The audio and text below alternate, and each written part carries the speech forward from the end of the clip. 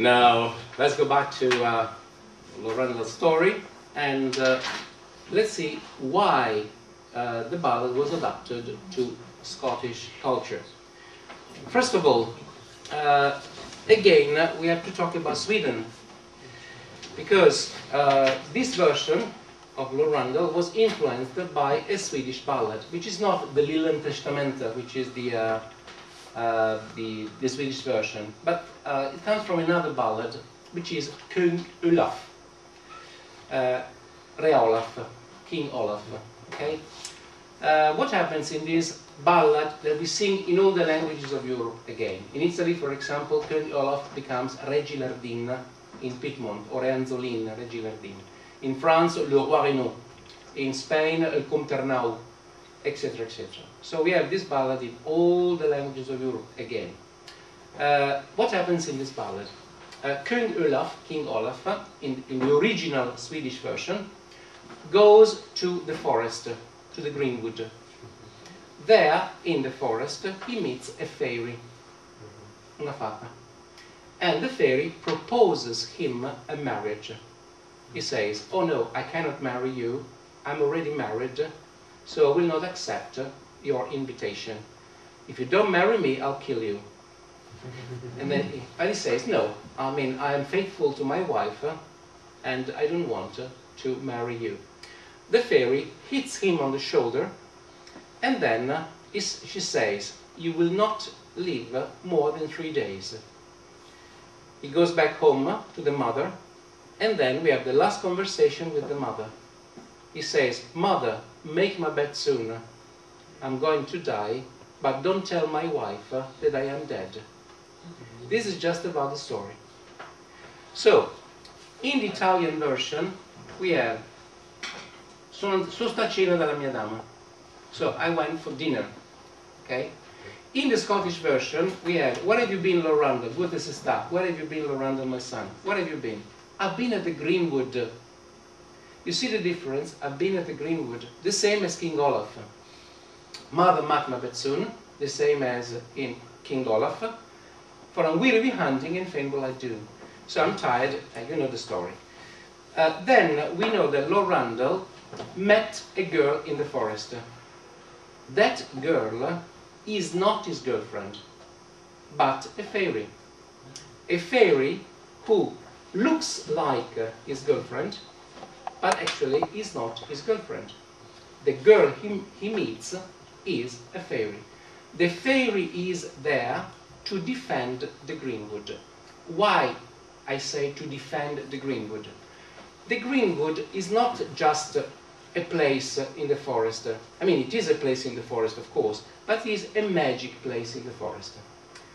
For the Swedish greenwald, greenwood. What is special about the greenwood? In the greenwood, you could meet fairies and elves, fate ed elfi. What happened to King Olaf, who went to the greenwald, the greenwood? In the greenwood, there is the entrance to the world of the dead, mondo dei morti, the world of the dead. For the people in the north, on Halloween night, the dead come out from the greenwood. So, if you go to the greenwood, you know that the dead are there, so you respect the place. You are silent, and of course, you do not hunt. Because if you hunt, se cacci, if you hunt, you don't respect the greenwood, you don't respect the dead. Lord Randal went to the greenwood for hunting. So we understand that he did not respect the dead. He did not respect the greenwood, the magic wood. And the fairy punished him, and she offered him poisoned eels to kill him. That's why Lord Randal must die. He must die because he did not respect the greenwood.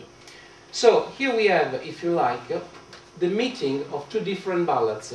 So two ballads are interwoven. I mean, you put together two different stories. King Olaf from Sweden and Il Testamento dell'Avvelenato from Italy. You put them together and you have Lord Randal, which is half Italian and half Swedish. But this is typical of the world of ballads, to put together some stories. Just to have an example that everybody understands, you know the ballad Bella Ciao? Right. Okay. Can I? Okay. Yeah. Bella Ciao is an example of 3 ballads put together. For example, una mattina mi sono svegliato comes from Il canto delle mondine. Una mattina mi sono svegliata, in grisaglia mi tocca andare. So the first verse comes from Canto delle mondine. Bella Ciao Ciao Ciao comes from a song for children. Another ballad, La bevanda sonnifera, in which we have La mia nonna, La becerella, La mi dis ciao, La mi fa ciao, La mi dis ciao, ciao, ciao, and even the music. So they take the music and ciao, ciao, ciao from a song for children. It was like this, La mia nonna, La becerella, La mi fa ciao, La mi dis ciao, La mi fa ciao, ciao, ciao. And ciao, ciao, ciao is because the children used to do like this with hands. The verse, tutta la gente che passerà dirà che è la tomba del partigiano che è morto per amor, comes from a ballad in Languedoc, medieval ballad. Tots la gens qui passaran diran quina bella tumbo, la tumbo del fil del rei che n'és morta a las batajos. This is Languedoc, the old language of France. This is a medieval ballad, 13th century, XIII secolo. From these verses you have tutta la gente che passerà dirà. That is a very, very old song. So you put all these together and you make up a new ballad, a new song. So taking from popular tradition. Everybody has copied from popular tradition. Beethoven has copied from popular tradition. Schubert, for example, Schubert, you know Schubert? Schubert is a very famous German composer.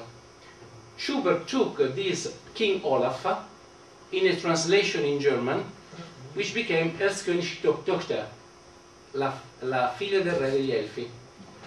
The same story, and he adapted the story to his music. And even today, you can sing Elfskönig Tochter, or if you like King Olaf, in German, and it has become a very famous composition by Schubert.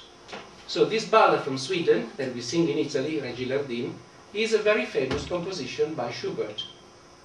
You see how important ballads are, right? And important for our culture.